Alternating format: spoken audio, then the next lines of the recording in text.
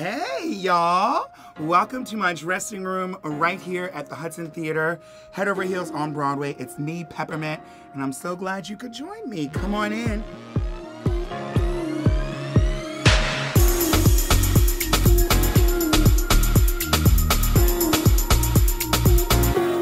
It's a tight squeeze, I know, but I want to show you all around where I get ready every single day. 8 shows a week on Broadway. It is such an adventure. I think my life has just come so full circle. I moved to New York to become an actor. I went to college for musical theater performance years and years ago, and then I found my way to nightclubs and drag, which I'd been doing for more than 20 years. Before I decided to audition for Drag Race, which obviously changed my life, gave me a huge platform, and honestly, I was happy. I felt like I had, done what I needed to do. Fan notes and fan mail, cast pictures here, just to kind of decorate the space, just like we did on Drag Race. Over here, I have my sort of memorabilia wall. Oh my God, I just broke it! We're done. And so it feels really full circle to be on Broadway, kind of connecting my drag persona and myself as a trans woman to a Broadway show that talks about gender in such a positive and progressive way, includes a lot of my drag flair, and doesn't really ask me to minimize who I am in order to be in it. And it actually asks me to go bigger. And I like that. Look at that glitter. Ooh. People think I have rhinestones on. It's glitter. And I make it myself. Aloe vera gel and alcohol. Rub the aloe vera gel on, drink the alcohol. It works real nice. And this is my costume closet. I have some of my favorite looks. Obviously, I don't live here, even though it feels like I live here because I'm here 8 shows a week. I am very blessed and happy to have my own dressing space here at the theater. It is the oldest still standing theater on Broadway, so space is very limited, we should say. But that didn't stop me from turning it into my home. I brought pretty much everything that I would need and made it work in that space. So if I got stuck at the theater or couldn't go home, I could easily live in there as a survival bunker, fallout shelter for probably a good 10 or 20 years. Yeah. Right here is the infamous promo extravaganza. This is made by Angel Ayala, and it's yards and yards and yards of glorious fabric. I actually had to get sewn into this. There's no closures or anything. It was probably the most scary thing I've ever worn because you laugh and one stitch pops. I'm open-minded to pretty much anything if a designer brings me something, but it has to have key elements that work well for my body. It has to have the right cut.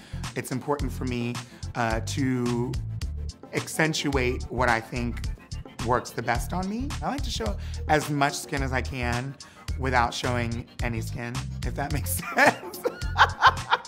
This is from our premiere party. This is also made by Angel Ayala. And I just wanted something that was like colorful, not my normal colors, not my normal turquoise and lavenders, that was cheap. It was so hot in our premiere party. I don't know if the air conditioner was on or what, but I was sweating. And when this gets wet with sweat, it smells like fish. It's the weirdest smell ever. So I was like stinking up that party, but I felt pretty, you know what I mean? Going to Drag Race was all about how much I can fit into a suitcase. So you can't really do a lot of structured things, a lot of things that would be kind of over the top and stick out. At least I couldn't. So the finale was my opportunity to do that because I didn't have to bring that many costumes with me. I wanted to do something that was a little bit of a play on my club kid look, which was red and white stripe, very peppermint. And so I decided to kind of go with winter green colors. And this is what I came up with. I went to Garrow Sparrow and he designed this creation. And it's like a 3-part dress, which weighs about 17,000 pounds. And there's the train. There's a corset built into the dress, which made it really convenient. Just kind of slip it on. And you know, there's even padding built into the dress because once you're in it, like there's nothing you can do. And I had to have 3 people lace me up. The laces go all the way down below the booty and just suck you in, just like that. For the most part, I just like to have, you know, as much freedom as possible to do what I do best. Sticking to the rules and having a well-charted out performance and idea of what exactly has to happen doesn't usually bode well with me. Let me show you some of my wigs and headpieces. This is from season 9, the gayest ball ever, Rainbow Challenge, and that was part of the runway. So I had a head-to-toe like gold corset with a rainbow sash that went around. It was very beautiful. Oh! The wig that I wore, it was actually originally a Marco's wig piece from this finale of season 9. And I had it kind of like in this updo kind of dollop of whipped cream right on top of my head. I decided to take this wig and have it restyled again in more of a Grecian sort of look to match my dress for the premiere party of Head Over Heels. The costumes in the show, they're not really typical drag costumes, but my character isn't a drag queen. It brings me outside of my comfort zone a bit, but it still has some of those really important elements, Swarovski crystals and jewels and rhinestones and glitter. So the first time I come out, I'm dressed as a snake. And it's also a multi-layered 3-part costume. So this first part, I put on this corset here, and it's really beautiful. There's some scaling on it and crystals. Ooh. And then this jacket here, which is like kind of a coat dress. It's a few different layers in one. It's really heavy.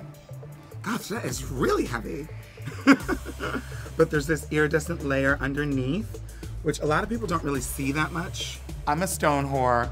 I really overstoned to the point where there's a taste issue going on, but I don't really care. We have projectile crystals in the show, and they come flying off. They get stuck to your foot, stuck to your butt, and my fabulous dresser, Diane, recrystals them every night. She actually lives here. Don't allow her to leave.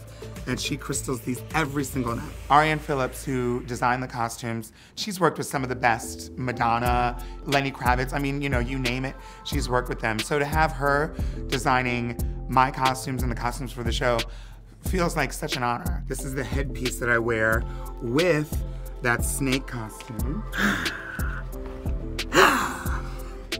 There's no wig. I don't wear any wigs in this show.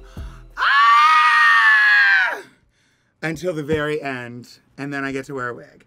I gagged when they said that. They were like, no wig, and I was like, I was surprised how willing she was to collaborate with me in terms of, you know, modifying something, making sure that it fits right, and making sure that we were putting our best foot forward, our best heel forward, I should say. These are the first shoes that I wear.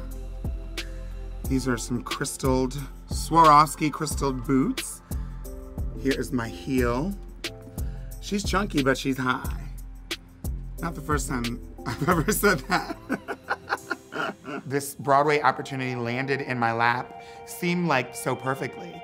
I don't know if I'm perfect for the role, but the role is definitely perfect for me because it encompasses so many things that I love. Having the opportunity to do that every night, it's a dream come true. I don't know how it could get any better, but I'm open, you know. Maybe a movie here or there, maybe some more music videos, you know. But if it all stopped today, I'd be, you know, I couldn't complain. I hope you enjoyed seeing some of my favorite looks from season 9 and some of my fabulous looks from Head Over Heels on Broadway. But now I gotta get to the show and you guys have to leave. So get the hell out of my dressing room.